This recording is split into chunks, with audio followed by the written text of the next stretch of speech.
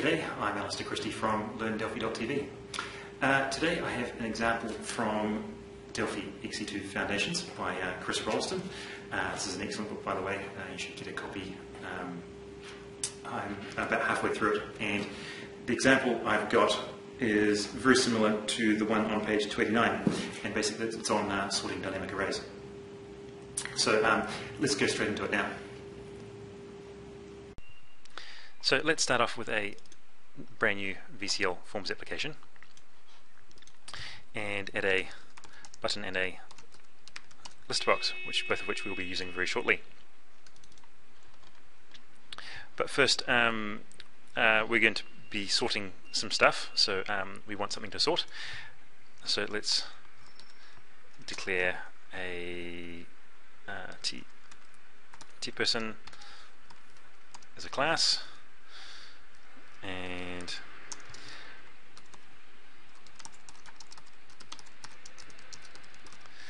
first name and last name string. I'll be very lazy and make them public fields, but that's naughty of me, but it'll be fine for this sort of simplified example.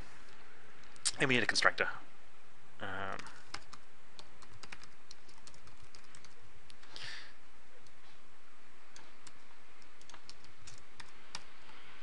Which we can pass in the first name and a last name, and I'm just going to override the toString method or function.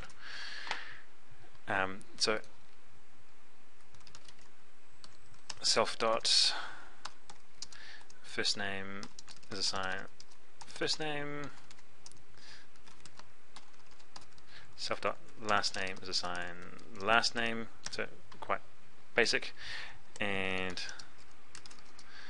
we just want to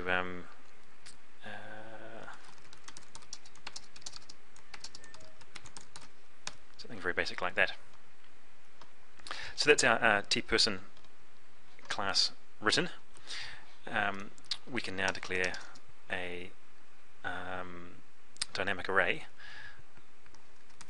called people.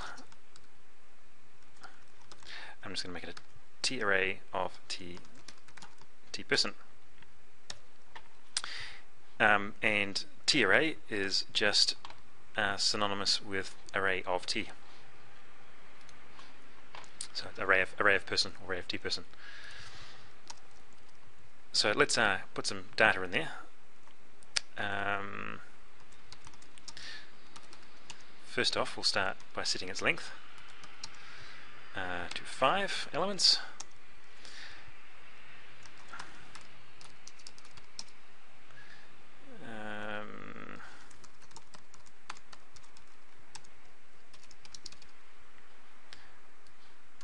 Let's go. Okay, and a dynamic array is start at 0.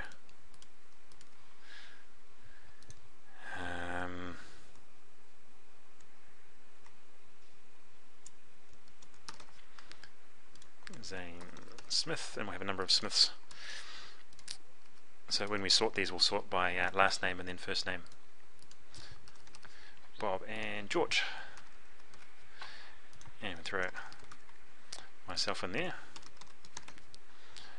And throw Shelton Cooper in as well. So we've now got some data, and we'll just verify that's all worked by printing that out in the list box, which is what we're going to do eventually, but we'll print it out sorted. So let's do a foreign person in people,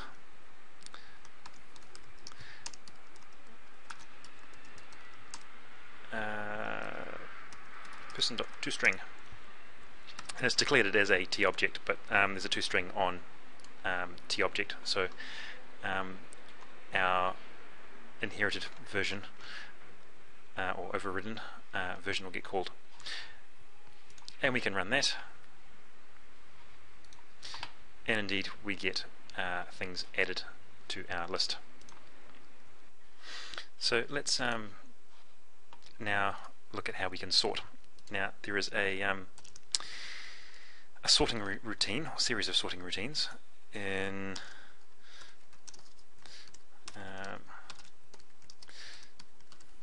generics dot collections. I don't know why it doesn't autocomplete there, but anyhow.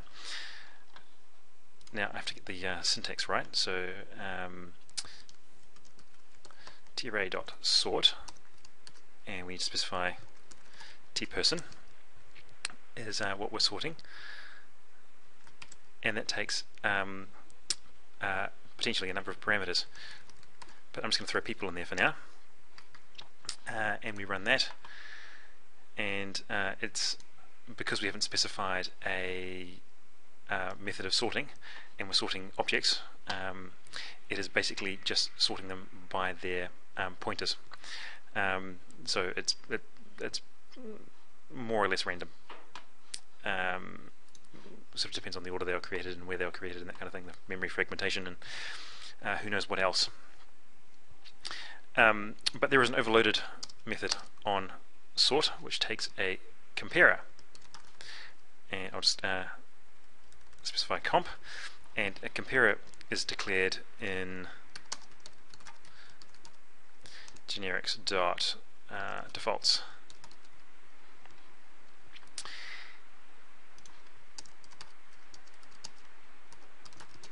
And it's a iComparer of tperson.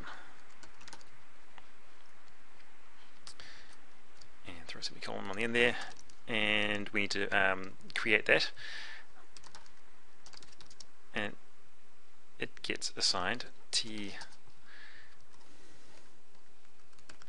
tcomparer of tperson dot construct, and construct takes a single parameter, which is a function that returns an integer. Well, so that's sort of we can declare an anonymous method. So we've got our sort of left and right tperson that we're wanting to sort, and returns an integer. And I must remember that it requires this to be const, otherwise it gives a weird error message which is hard to decipher. In fact, I can leave that off and we get incompatible types. But this should now control F9, missing semicolon, try that. Okay, it compiles, but we need a return value of this interesting function.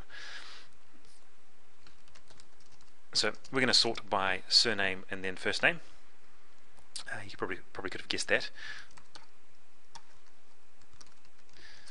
And we'll call compare string L dot last name A dot last name if result equals 0. Then we'll compare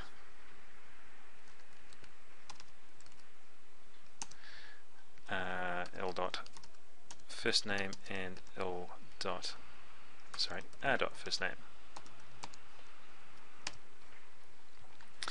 So fairly straightforward. Okay, so we well, let's just run it and see if I've typed everything correctly and we don't get a Stack Overflow or some such thing. And it's indeed worked, and it's sorted alphabetically by surname and then by first name. It's quite a bit of code, it's quite convoluted, but it is much shorter than having to write your own sorting routine. And we can have a look. I can go straight to there. No, I can go to TRA, and there's the sort routine, and it's calling quick sort with our comparer, and we're doing our comparisons, and it quick sorts it, which is quite nice. I would not have to want to write my own quick sort routine.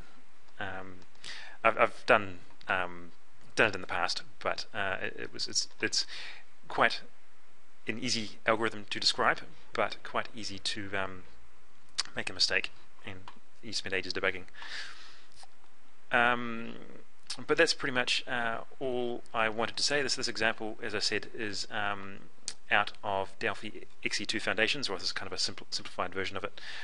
I'm about halfway through reading it, and I thought I'd just share this sort of example because it's quite cool. I'm sort of trying to learn generics properly at the moment. Well, I'm up to that section in the book. So thanks for watching. I'm Alister Christie for LearnDelphi.tv.